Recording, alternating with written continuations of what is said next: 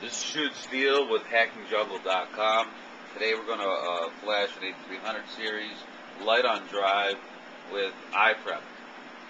The first thing you're going to notice, we have the drive hooked up to our computer with a SATA to our VIA card.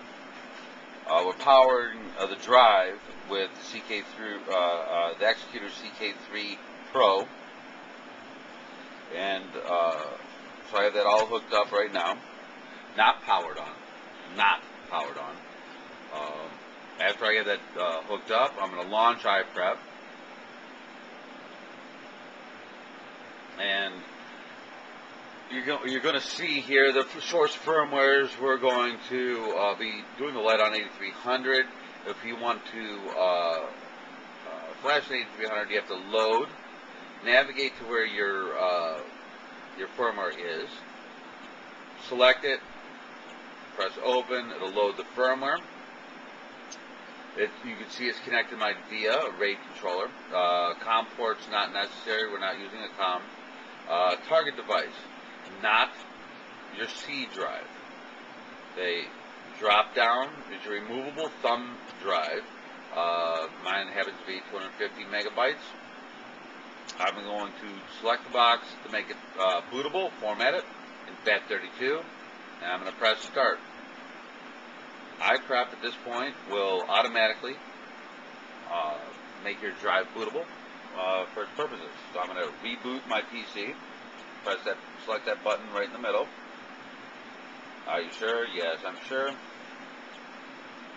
Now for me, the F12 button will get me to my boot menu. It might be different for everyone else, but mine just happens to be F12. So I'm going to wait until I see it start up again and get to my boot menu. Go down to my flash drive,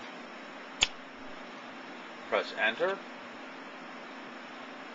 and then it's a little legalese here, and we're just going to press yes, which will bring us to this command page. Now at this point, I'm going to cut on my CK3 Pro, eject my drive, cut the power off.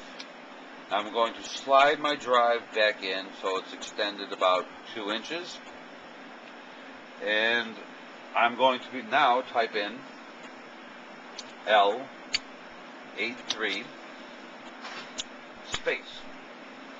Now after these spaces, we're going to ask for 7 digits, space, 5 digits. It should be your serial number on the back of your Xbox.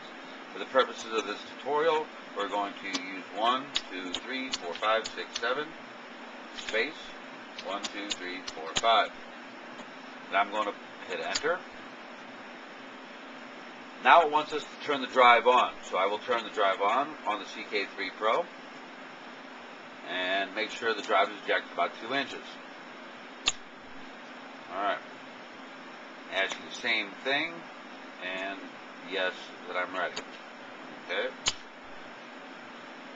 Now it wants me to close my drive. I'm going to use my CK3 Pro to press the eject button. It'll suck the drive in. Then I'm going to press the button again, and it'll eject the tray. Then it's going to say press yes if you're ready. What it means is hit Y and then enter. Now what it wants us to do here is to cut our drive off, press it in slightly more than halfway, cut it back on, and now Y, enter.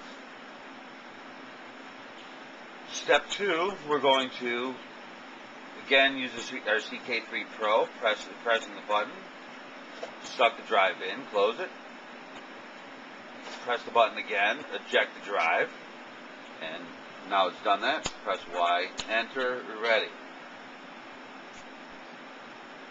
Now we're going to look at this DVD key, and we're going to say, hey, is this a random mix of letters and numbers? If it looks like a random mix of letters and numbers, then you probably have a good key at this point. So now we're going to press Y, and it's going to tell us success. Press the enter key once again. I want to erase my drive. Yes.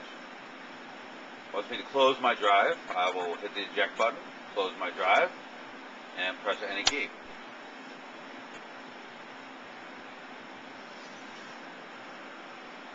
Turn the drive off, then back on, and press any key. As you can see right now, it's writing your bank 0, 1, 2, and 3. And once you see the seed prompt come up and flashing, you know you've done the process correctly. I want to thank Clutch for providing us with iPrep and hackingjungle.com for giving us this venue. Have a good day.